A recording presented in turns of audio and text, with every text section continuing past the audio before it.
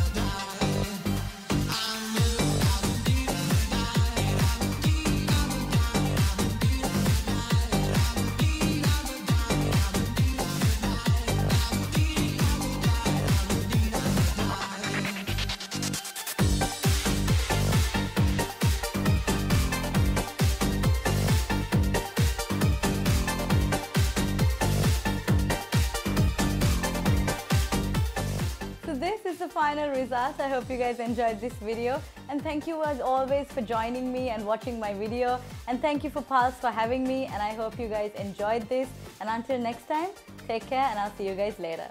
Bye.